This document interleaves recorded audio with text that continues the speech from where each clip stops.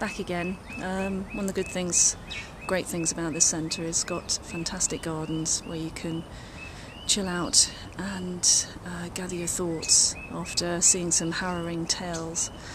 One of the good, to take the positives from this experience, we needed to see firsthand the stories about individual people, because it just improves our understanding of living in Kigalie and being able to do our jobs to the best of our abilities.